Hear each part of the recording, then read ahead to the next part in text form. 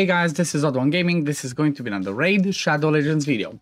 In today's video, I want to show you a few fun teams that I've been playing around with for farming the Fire Knight with only epics. The reason why I'm making this video is because, well, we do have this tournament going on right now that's, Fire Knight tournament that says you have to use only epics in order to get at least this milestone reward, these, whatever they're called, I forgot their name, these crystals that basically gives us a free summon. What are they called again? Let me see, prism jewels. So basically every 45 prism jewels, you get yourself a free summon, which can get you one of these amazing, honestly, like 99% of these are amazing epics or legendaries, and if I'm not mistaken, it's only these ones. So it's only these ones that you can get from the summon, so you definitely would want to try and do it, okay? There's gonna be two ways that you can actually do that, okay? So there's gonna be two ways that you can do that. It's one, either just do it so you can finish it as fast as possible and use as few resources as you want,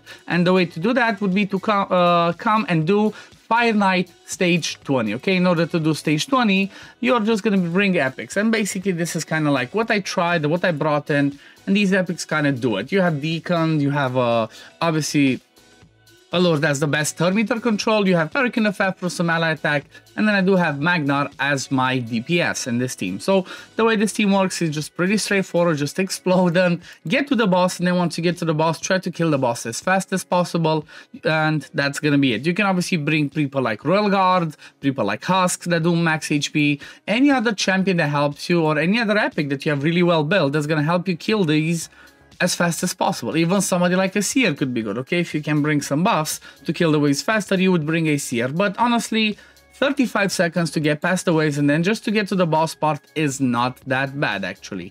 Do keep in mind that obviously on normal Fire Knight, you need third meter control. In my team, I have Allure that does that on the A1, but she's wrong affinity over here, so keep that in mind. But then I also have Deacon, that the same Deacon brings third meter control. Also, do not forget the fact that when it comes to masteries down the support tree, you have the Evil Eye mastery that's gonna help you push the boss's third meter back with anybody that has accuracy to land that. But as you can see, this one's pretty straightforward, it's pretty fast, and it can actually destroy this boss pretty easily, okay? And if you just want to do that, you would do this stage, and then you would move on with your day. However, if you want to try and push to the next level, in the sense of like try to get to hard Fire Knight, so at least you have a chance of getting that mythic gear, I'm going to show you that team that I could do on my account, which, trust me, I did not perfectly min-max it. I just threw a team together that made some sense. I brought some freeze because keep in mind, on hard stages, if you did not know already, you need to bring freeze to push the boss's third meter back. That's the way that the mechanic works over here. There's plenty of other ideas where you can use counter attack from a Skull Crusher, or you can bring also bring a cleanser, or somebody with increased defense with a mastery that decreases that. But I'm just going to show you the team that I came up with, and I just did stage 1. This one might be able to push higher stages, even though I call this stage 6. The reason is I do not have Neldor, okay? If I did have Neldor, the high elf epic, well, that would have been a lot easier. However, let's see how this team goes, and the beauty of this team is the way that I thought to actually make it work. And I'm going to show you what I'm talking about because it's pretty fun, as I'm basically relying, obviously there is some RNG, because apart from Gory that has the freeze on the A2 pretty much guaranteed, it's a 100% chance to land, the Created on the blue does not have a 100% chance to land that freeze on the A1 or on his A2, so it does make it a little bit trickier, okay? But I did play with some gear sets that can make that a lot easier, and I'm going to show you what I'm talking about, because you know what, this idea might help you for your actual hard Fire Knight team if you don't have all the Gnuts and whatever other teams that destroys this boss.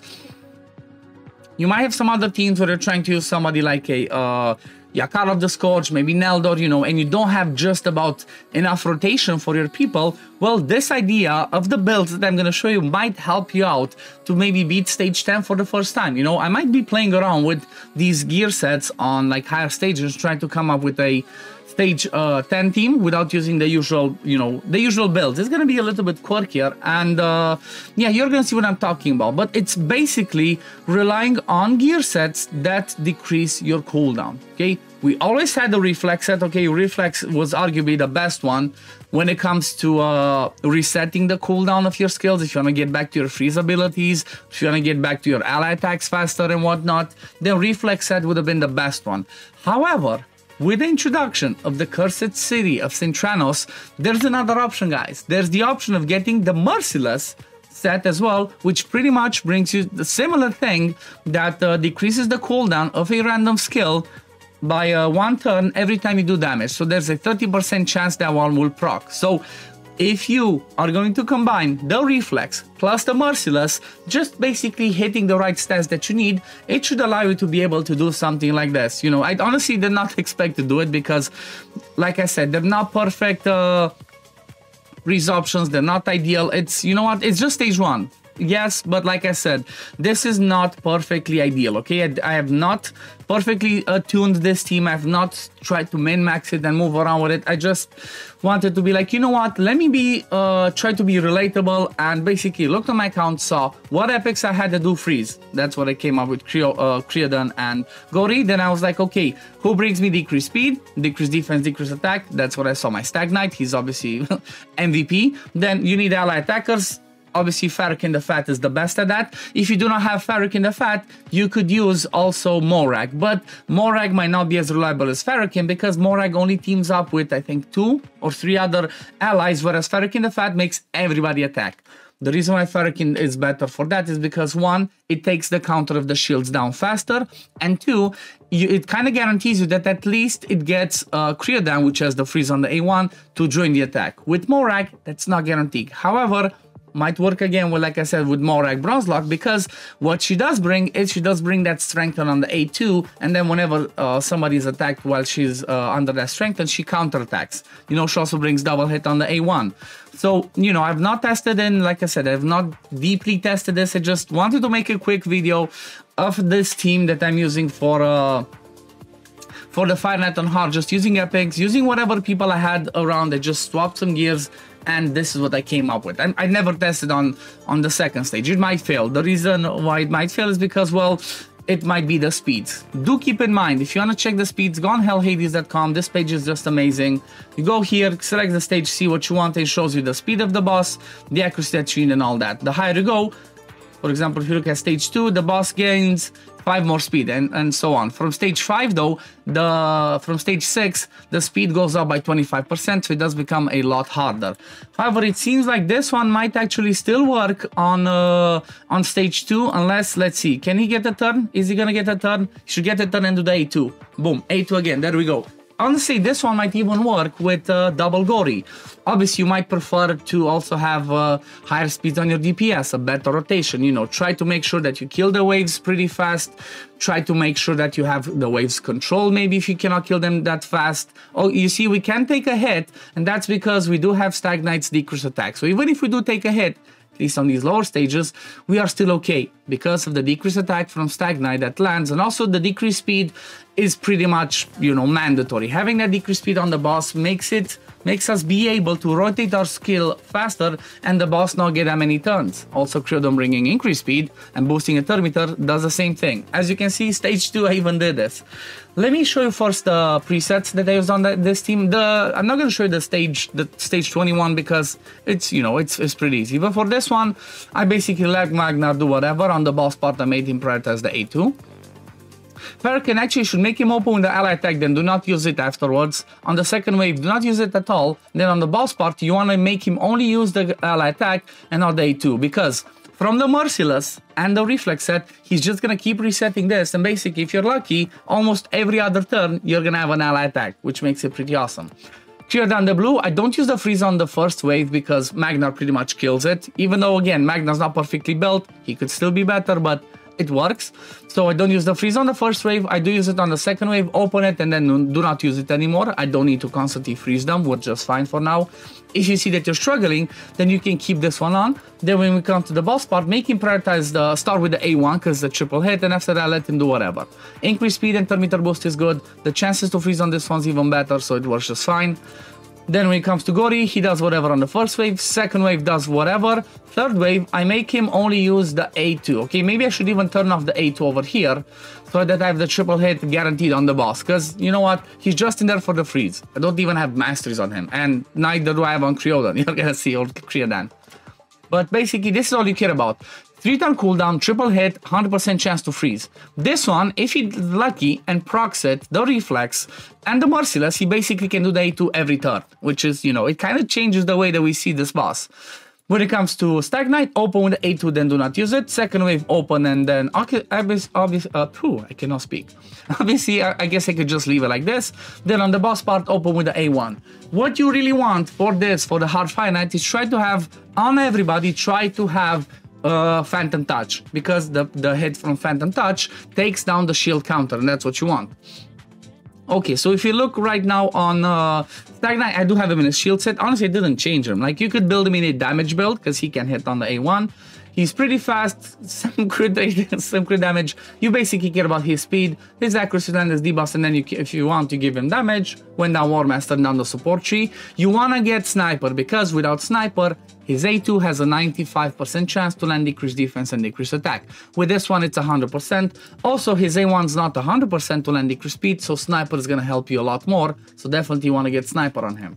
Then Magnar, he's just in a whatever lethal gear I had going around, plus some, I don't even know why I have Perception on him. I don't care about him landing debuffs, but Perception, he's pretty slow, 157, then decent crit damage, good HP. Actually, I do have some bonus stats. I do have 12 more speed, and I have a little bit more crit damage and some accuracy for Fire Knight, but not that much. Masteries, I do have him with Helm Smasher, because they have high defense in Fire Knight, so you want to kill them as fast as possible. Then Creodan the Blue is in whatever I had him built before. He's a new Relentless, 243 speed, pretty fast, because obviously you want him to rotate through his skills. I don't even have full masteries on him. If I did have full masteries, I would reset. This one, I would not go support tree. I would go offense tree, grab Giant Slayer, and then I would go, actually I would not grab Giant Slayer. I think I would go defense and support, and I would grab Fearsome Presence to increase that chance to land that freeze, okay? Because he's kind of like really important, the team. Getting that extra 5% chance to land the freeze is going to be really good. Parakeet the Fat, the first one that's built in the quirky set that I said, 4-piece Merciless gives us the 30% chance to decrease the cooldown of a skill, and then 4-piece Reflex that again has a chance to decrease the cooldown every time he takes a turn, okay? And basically, if you look at the builds, I don't even care about accuracy. I just have him in here for the ally attack for the boss. So I don't care about accuracy, just gave him whatever I had left over with some speed. You see this one's whatever, I didn't even care. Look at this makes no sense. Again, this one makes no sense. I just wanted 4-piece of Merciless, wanted 4-piece of Reflex, and then went on with my day. He's not even that fast, 218, and then whatever's almost, you know, close to 100% crit rate, some attack, some crit damage. I don't care. His only job is to basically bring us this ally attack, and he does have War Master. And then Gori, no masteries, like I said, he is booked. At least you want the A2. If you have the A2 booked, you can ignore everything else. You don't really care. You want this triple hit that lands freeze. He's in the same thing as Farrakhan. 3-piece, 4-piece Reflex, 4-piece Merciless, okay? And again, Merciless pieces, whatever, accuracy with some speed, some HP, a random speed boot, random ring that I had left over, a random, you know, banner that doesn't even have accuracy or speed. I just used it because I had it, and that's about it. And he's running at 215 speed, and then with the accuracy to land his stuff, again, no masteries. So yeah, this is pretty much the team. I had really fun, and I'm really excited to play around more with this combination of Reflex and Merciless, because honestly, this can open up some pretty interesting teams for a hard Fire Knight, okay? Maybe even stage 10 using all the free to obtain ones. Maybe I'm gonna try and do some teams with Gori and Yakarl as the only free champions and see what I can do with it, and it might be fun. But anyway, this is gonna be it for today, guys. I hope you enjoyed it. If you did enjoy this video, don't forget to drop a like to it, subscribe to the channel to see when I upload next, and we'll see you on the next one. Peace, love, take care, everyone. Bye, guys.